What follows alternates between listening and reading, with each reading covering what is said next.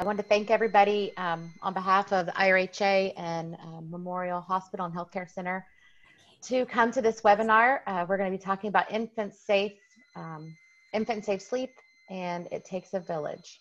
So sudden and unexpected infant death syndrome is the leading cause of death for infants 1 month to 1 year of age. Every caregiver, from parents to grandmas, daycares, babysitters, etc., they're going to have an impact on safe sleep. And so today, Kelsey Brinson is going to discuss ways to reduce the risk of the safe sleep related deaths and why it matters and how you can provide infants with a safe sleep environment. So Kelsey Brinson is a registered nurse and also our perinatal navigator for Healthy Start Communities That Care, which is ran through the Indiana Rural Health Association, and Memorial Hospital and Healthcare Center is one of our partners. So with that, Kelsey, I'm going to turn it over to you and mute myself and let you take it away. And Autumn, if you could start recording whenever you're, oh, you already are, never mind. Thank you.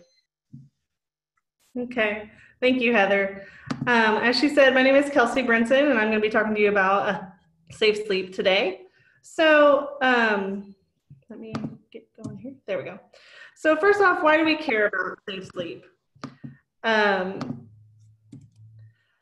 As she said, sudden unexpected infant death syndrome is the leading cause of death for infants 1 month to 1 year of age. And what that is a death that occurs suddenly and unexpectedly that cannot immediately have an obvious cause until there's an investigation. So there's certain categories under this sudden unexpected infant death. So we call those SUIDs. And the categories underneath those are SIDS, and then unsafe sleep, which would be accidental suffocation or strangulation. These are 100% preventable. And then there's a third, which is just an unknown cause, which is there's just incomplete information for the investigation to come up with an answer. So SIDS, which a lot of you probably recognize this term and probably use it to encompass everything that is a sleep-related death for the first year, is sudden death of an infant younger than 1 year of age that remains unexplained after a complete investigation. Now, SIDS is not every single death that happens. It's just kind of used as a term that everybody knows, but it's incorrectly used a lot of the times. So this is something that is not preventable, but there are risk factors that can be reduced so that you can reduce your risk of SIDS. There's newer evidence that actually shows that there's not all that many true SIDS cases. A lot of them can be seen as something that's preventable, like an unsafe sleep environment. So as it's been said a couple times already today, the leading cause of death in infants between 1 month and 1 year of age is sudden unexpected infant death. Now, this doesn't mean that infants that are born from newborn to 1 month can't die this way as well. It's just not their leading cause of death in that age group. Sleep-related deaths affect over 3,500 babies each year in the US. So in 1992, the American Academy of Pediatrics started a Back to Sleep campaign. And this campaign was to have babies lay on their back to sleep for every sleep, including naps. And our numbers went from 8,000 infant deaths per year to this 3,500 infant deaths annually. So one of the main things that I really want everyone to get out of this webinar is to get the word out. Yes, everyone gets education that comes in to be a new mother and a new father. They get education through their perinatal classes. And once they come up to the unit and have their baby, they get a lot of education on safe sleep, but it doesn't go anywhere else. So the problem is it's not trickling out into our communities and into our caregivers' homes. So this includes grandmas, after-school babysitters, and even those in a home setting that do a daycare. So nearly 1 in 5 deaths happen when babies are in someone else's care. So those are all the other people that I mentioned besides the parents. And this is often due to babies being placed on their stomach. It's called unaccustomed tummy sleeping. And that's when babies get placed on their stomach when they're usually used to laying on their backs. And this increases their risk of death by 18 times. So we're going to talk about some ways that we can reduce the unsafe sleep environments and help our babies live to their first birthday and beyond. So back to sleep is the first thing that the American Academy of Pediatrics talks about, and that's babies laying on their back for every sleep. This includes naps. So both the stomach and side positions actually doubles the risk of death for babies. I do want to note, though, that once babies can turn back and forth by themselves, you don't have to go back into their room to place them on their back again if they do turn to their belly. But every time you take them into their bed or their sleep area, you put them on their back first. And then if they turn, that's okay. But that doesn't happen until the baby can turn back and forth by themselves freely. So one video that I'm going to show you from Cribs for Kids that is pretty impressive shows you the carbon dioxide buildup that happens whenever a baby is laid on their belly.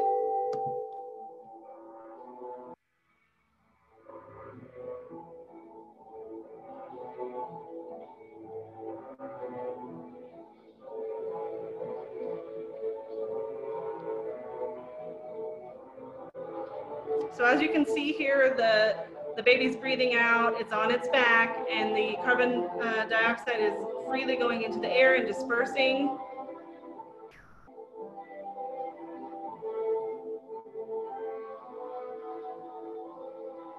And here's a baby that's on either its side or its belly. And you can see how it's starting to accumulate. It's getting trapped there, and it's starting to breathe in that carbon dioxide.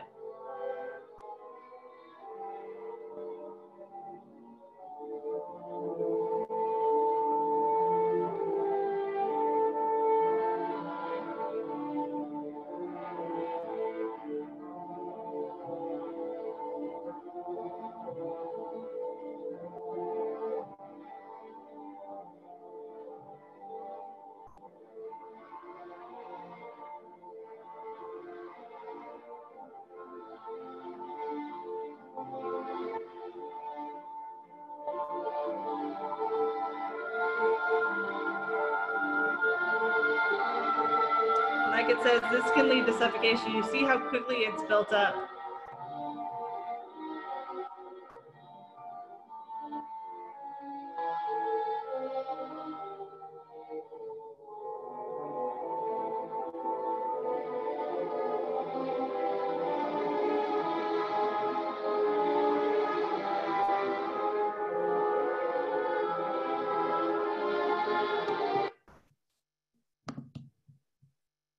Okay, let me get back to our PowerPoint here.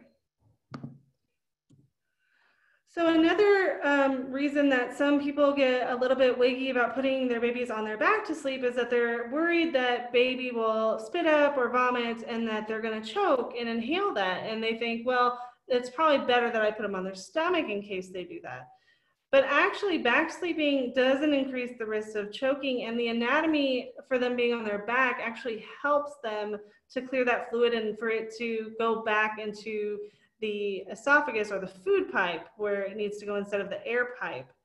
And remember, choking doesn't, or coughing doesn't mean that they're choking. It's just a protective way to clear their air pipe. We as adults do it too. When we maybe drink some liquid and it goes down our air pipe, we cough to get that out. It's a protective way to clear that air pipe. And our babies do it too. So here's another great video from Cribs for Kids, and it's going to show you how the food goes, or how the spit up would go into the pipe depending on where they're sleeping, either on their back or their stomach.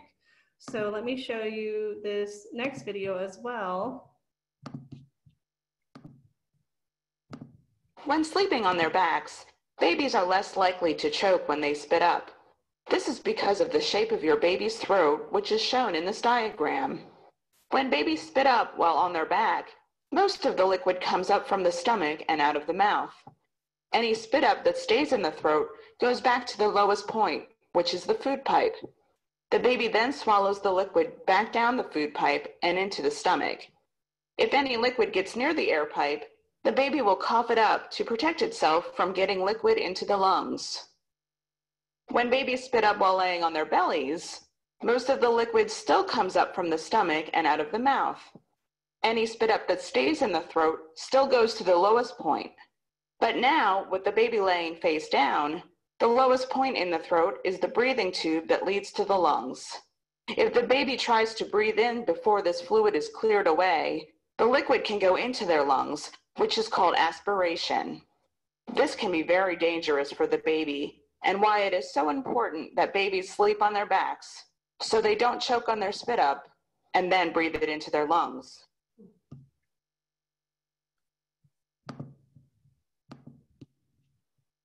Okay. So that video is just a really nice depiction on the anatomy of your baby's airway and the esophagus, which is the food pipe, and why it's best that they are on their back. And then another thing that we hear sometimes is, well, my baby just doesn't like to sleep on their back. So first, let's talk about what a good sleeper is. I know that that's kind of a term that's thrown around, especially if your baby's sleeping through the night very early on. Babies aren't really meant to sleep through the night when they're really young. Their cycles are not the same as adults, and it's very, very, very normal for them to wake up every 3 to 4 hours to eat. So this is really a good sleeper, is the baby that maybe sleeps 3 hours. So they also have a startle reflex, which is called the Moro reflex when they're younger. And this is what happens when they're laid down on a firm surface. It kind of triggers them and they kind of jolt. And sometimes that does wake them up. So there are some things to kind of help with that. And one of them is you can try placing your baby in their safe sleep environment, their crib, before they're completely asleep, and trying to avoid the reflex that way and just kind of pat them to sleep after that. Another thing that you can do is you can wait until they're kind of in a REM cycle of sleep, which usually takes about 20 minutes. So if you're not tired, you can hold your baby for that time and then place them in their safe sleep environment. When they're young, about less than 8 weeks, you can also try swaddling. So they do make great sleep sacks that have a swaddle feature that you can use. And you definitely do not want to use a swaddle feature if your baby shows any signs of rolling over. But that can also help with that Moro reflex that does go away once they get a little bit older. And one of the main things of stomach sleeping is the depth of sleep. And this deep sleep puts them at an increased risk for this sleep-related death. The next thing you want is a firm sleep surface. So you want a firm infant mattress to be in your crib, or a firm pack and play bottom, or a bassinet feature. You do not want any loose objects, which is your pillows, quilts, sheepskins, or any soft objects, which is going to be any adult bed you have. No adult bed is going to be as firm as an infant mattress. Couches and water beds included. And then the only thing that you need for a mattress is a tight fitted sheet. So it should just be your approved crib and a firm mattress and a fitted sheet, and that's all that's in your crib except for your baby. Stomach sleeping plus them sleeping on a soft bedding while stomach sleeping increases your baby's risk of death by 21 times. The next thing on our list is incline devices. So I know that this has been in the news a lot lately, especially with the Fisher-Price Rock and Play being recalled and not even on the market anymore. These incline devices are not to be used for routine sleep. What can happen with these is something called a positional asphyxiation. And what that means is your baby's airway is kind of just getting cut off because of the position that your baby is in. So if you can kind of think of like the straws that you get at a restaurant to go into your drink, if you bend it a lot, it cuts off that whole straw, right? You can't suck anything through. So that's kind of what happens to your baby's airway because they don't have the muscle control at that point. So your baby's airway kind of gets cut off in this position. So they shouldn't be in these positions for routine sleeping. So this does include car seats, swings, strollers, infant carriers, slings, and sitting devices. I know a lot of people say, well, my baby falls asleep in the car seat in the car and they're fine. Yes, they can fall asleep in the car seat in the car, and you want to make sure that your car seat is installed correctly and it's at the correct angle for your car seat. Which will be shown on your car seat and in the user manual. But once that baby gets into your home or your babysitters, that baby needs to come out of the car seat and put into a safe sleep environment because that will help their neck be in a better position to breathe. So here's why an adult bed is so unsafe. As you can see in the pictures below, the first one here shows you that if your bed is up against the wall, first of all, your bed can become an entrapment for your baby. Your baby can get trapped in between the wall and the bed. And then all the pillows, loose sheets, blankets, your bed is full of dangers for your baby. And you can't control what you do in your sleep. Even if you say that you're a light sleeper and you'll know if you roll over on your baby, you can't control what you do, so you won't know what you're doing. And your risk of death increases 10 times by bed sharing. And this includes being at a babysitter too. Babies should not be sharing any sleep environment with another child. This includes babies, toddlers. They shouldn't be in the same sleeping environment. And twins as well. Twins should be in their own sleep area. And couches and chairs are especially dangerous. They're about 50 times more dangerous as a risk for death. And of the sleep-related deaths in the US, half were found to be sleeping with their parents. Here's an example of a safe crib environment. As you can see, it's a firm mattress, a fitted sheet. The baby there is in a nice sleep sack and has a pacifier, which we'll talk about here in a second. So, said it numerous times already, but no soft objects or loose bedding anywhere in the crib, no stuffed animals, nobody in the sleep area but the baby, and no bumper pads. And we're gonna even talk about those new mesh ones that are out, not even those. You wanna use an approved crib, so nothing older than 10 years. No more drop downs. The cribs used to have this drop down feature, so it would be easier for you to lean over and get your baby. Those actually can entrap your baby, so those aren't made anymore. You don't want to use those anymore. And we're going to talk about the soda can test. So a lot of people might get their cribs from like maybe a garage sale, or maybe it's a family heirloom that's been passed down through the years. So cribs used to be made with a lot bigger area for the slats. And those would cause maybe a head entrapment, and that's why people were using bumper pads. Well, now there's new standards on these cribs, and they have narrower slats. So here's the soda can test. You shouldn't be able to fit a soda can through the slat. So that'll let you know that the slats are small enough. And then there's no need for bumper pads anymore. And about the mesh ones, a lot of people wonder about that, because why shouldn't my baby be able to breathe through that?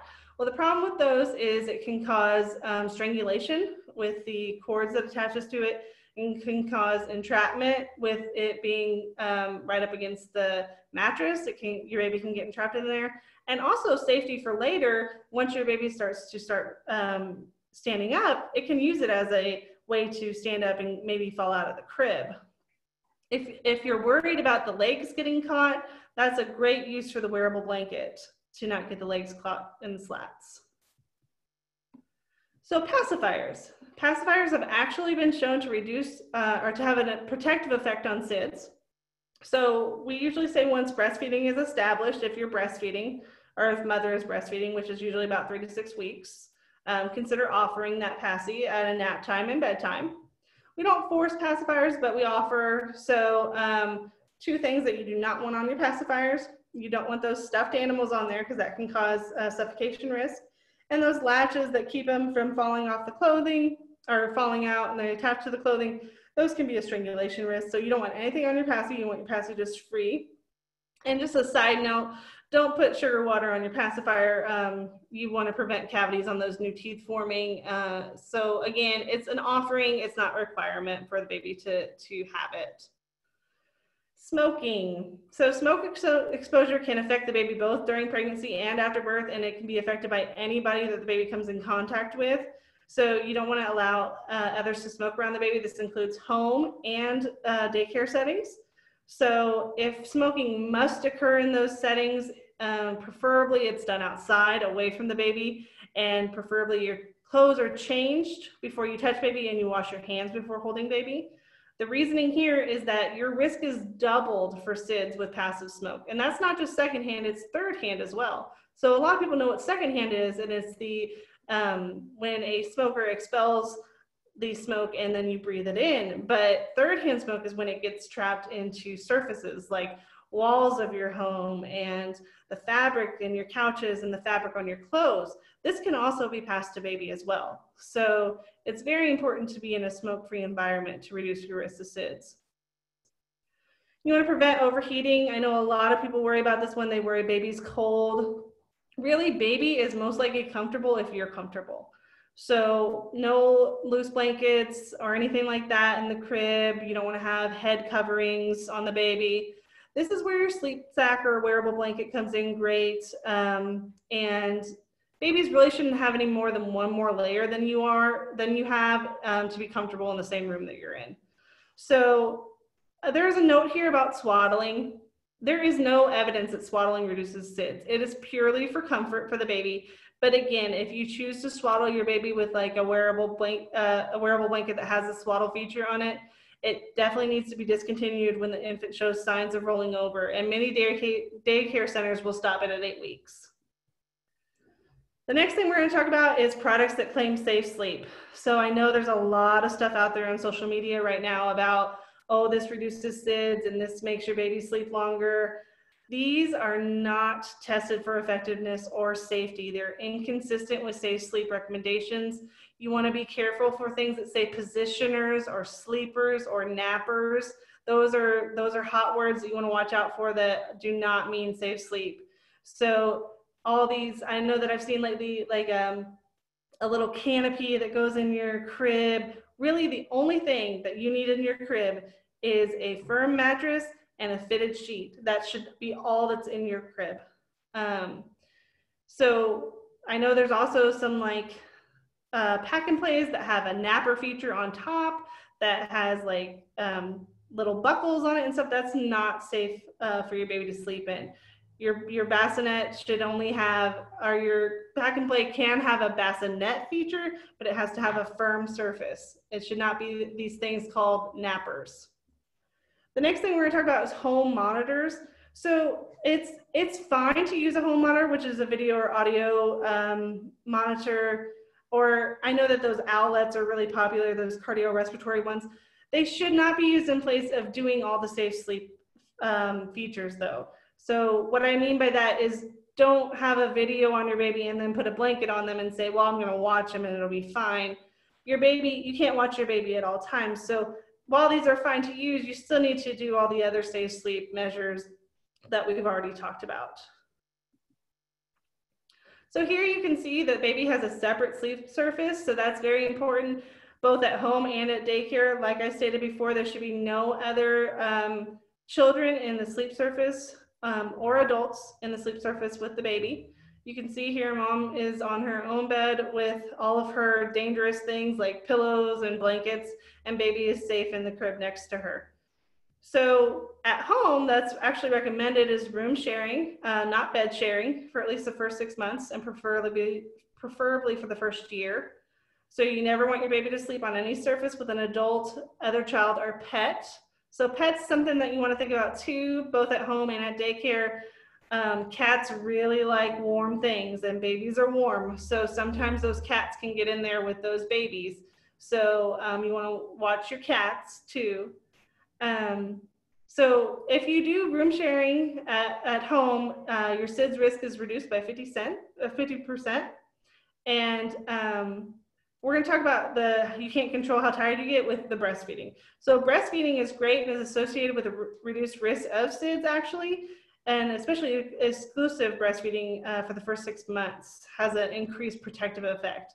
But you also get very tired with breastfeeding. So that's why you can't control how tired you're going to get. Room sharing is your safest alternative to co-sleeping. So you have that safe environment for your baby in the same room with you. So after you're done breastfeeding, you put your baby in that safe environment.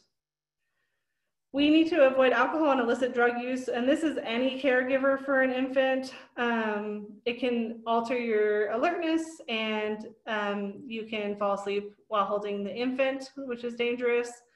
And for moms, prenatal and postnatal exposure increases the baby's risk of SIDS. This last one, immunizations. I know that care providers in daycare can't really affect this one as much. It's largely a parent thing. unless there's a requirement at that daycare. However, infants should be immunized in accordance with the recommendations from AAP and CDC. There has been no evidence to show that immunizations causes SIDS. It actually has shown that it is protective against SIDS. And then supervised awake tummy time. While it's not necessarily a safe sleep initiative, it is a good thing for babies to have for their development. And it also helps with that worry that parents have of their baby having a flat head because they're on their back to sleep all the time. So for tummy time, we say tummy to play and back to sleep. And but tummy time always has to be supervised.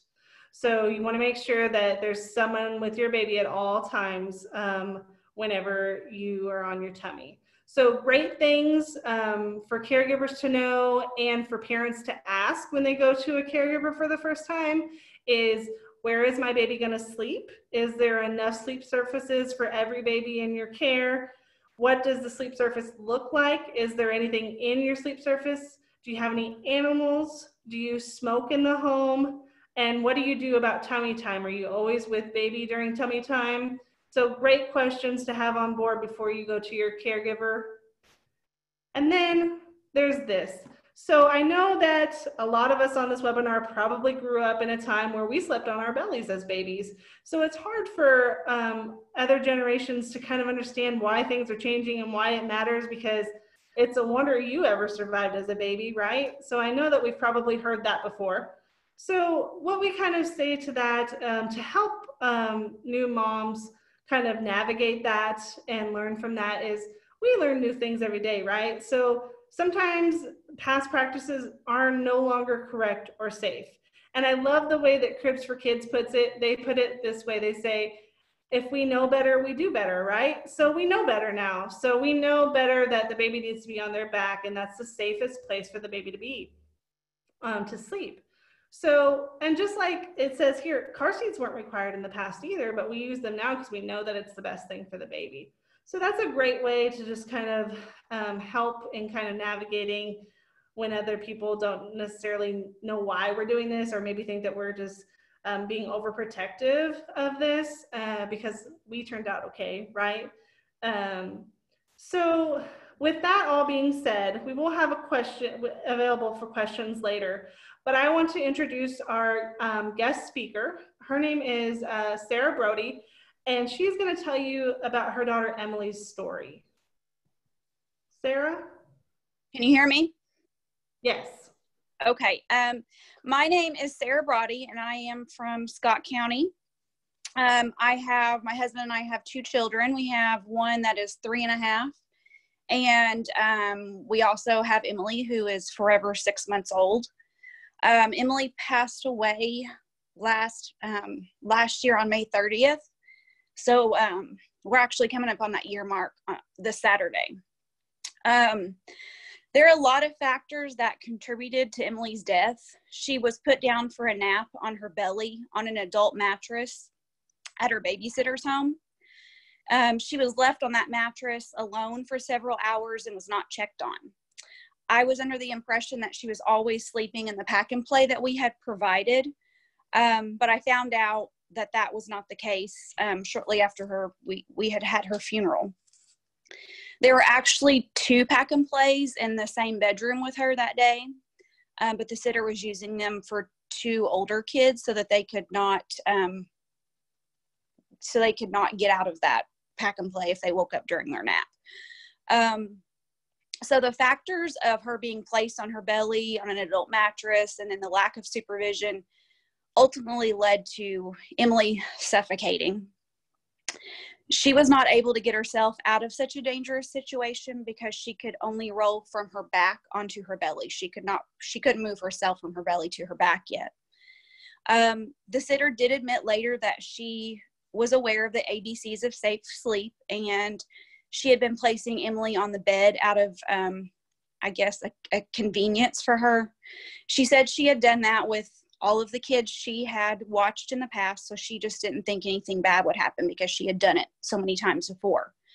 The pathologist has explained that she either died from suffocation from the mattress or the pillows and blankets that were on that bed at the time with her. The sitter had no idea that she wasn't breathing until she went to get her when I showed up after work. She carried her out to me, screaming that a blanket had been so tight around her. And I just, at that time, I nothing registered to me on what had happened. I ended up giving her CPR on the babysitter's back porch that day until the EMT arrived. And we were driven to the hospital by a police officer. We later found out that Emily had already passed away before I arrived that day. And Emily's cause of death is labeled as an unsafe sleep environment, which is the SUID that was spoken about earlier. So I did really want to point out that she did not pass away from SIDS because her death can be explained, and it was because of the suffocation.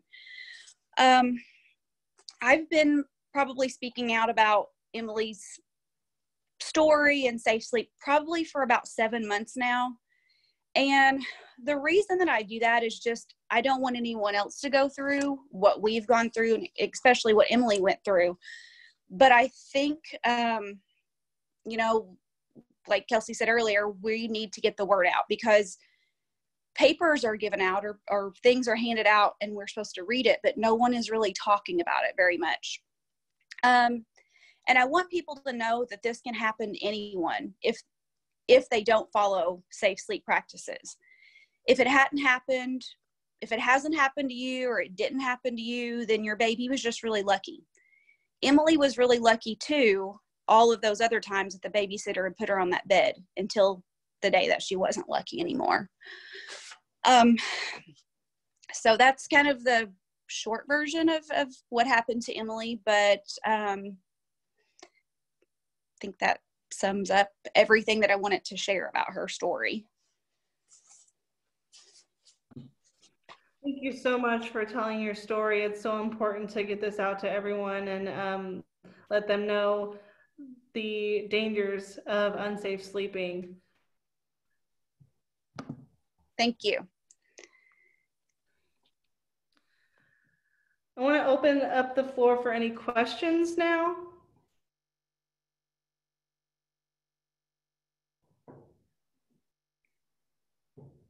Heather, do you see any questions in the chat box? I do not. I've been monitoring both. Okay. I do want to share my contact info for anyone that needs it. And then also below here is information for any daycare centers that are wishing to have more training or inquire about licensure. For Indiana, there is 4C of Southern Indiana. And here is their website and their number as well for those that are wanting more information on training opportunities.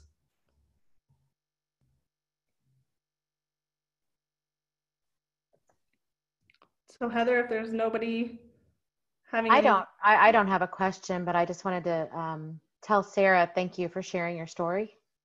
And I got on your Facebook page while you were talking and asked to join because she's got a really great Facebook page, Yes. all for Emily, and some really great resources on that page and information. And you get to see Emily a little bit more. She's a doll baby. And this couldn't have been easy coming up on the first anniversary. So I just wanted to thank you personally for sharing Emily's story with us and touching the lives of so many other people. Yeah, you're welcome. And encourage those that are listening on the call, if you do have any questions and you see that slide that Kelsey provided there at the end with her contact information. Kelsey and her crew are amazing and just easy to talk to and ask questions and full of information. And if they don't know the answer, they will find it for you. So just don't ever hesitate to reach out to Kelsey by cell or email. And if you have questions after this, like I said, feel free to email her. But if that's all, then I think we're done. Thank you.